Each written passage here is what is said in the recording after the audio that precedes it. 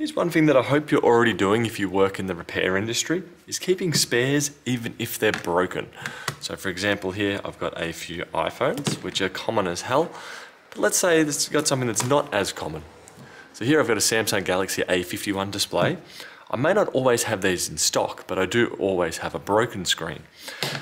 Now you can have multiple options to do with what you will with the broken screens. For example, you may just toss them all. You may potentially refurbish them, where you take the glass off and put new glass on and then resell it from there.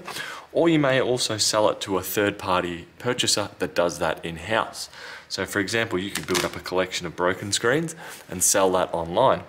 You can look on AliExpress, contact a few screen repair mobs. They may be interested in buying a large batch of these displays. The other alternative is, just last week I had a few people come in and they wanted a new iPhone screen. It's going to cost them 150 Australian dollars for a new screen.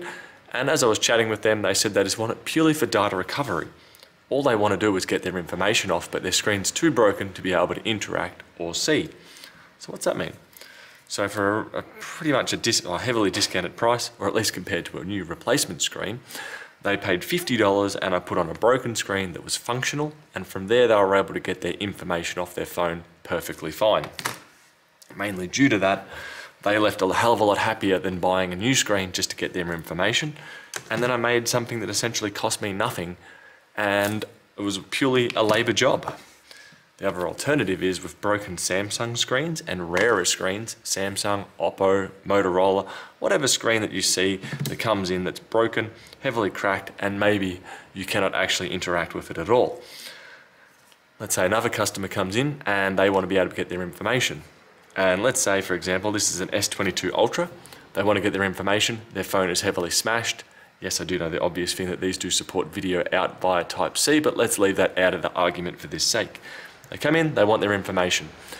You could either A, potentially have a screen out of stock and be waiting months to get it, or if you have one from a previous repair that is semi-functional, or at least functional to the state of being able to get information, you'd be able to do a data recovery job with that screen. So I definitely recommend having older, obscure models still on hand. Granted, that also works the same with laptops and desktop computers as well, but there is a certain tipping point where you can have too many parts and it becomes too challenging to maintain them all and keep them in the building, especially if you may have a small premises like myself. But the overall meaning of this video is if you've got broken screens in your shop that are functional, granted, if they're completely written off, toss them, they're no good. But if they're cracked and you can still display and interact, even with potential black spots or faulty parts of the screen, they still may be worthwhile keeping around to generate you an income. Hope this idea helps, and I'll see you guys later. Bye.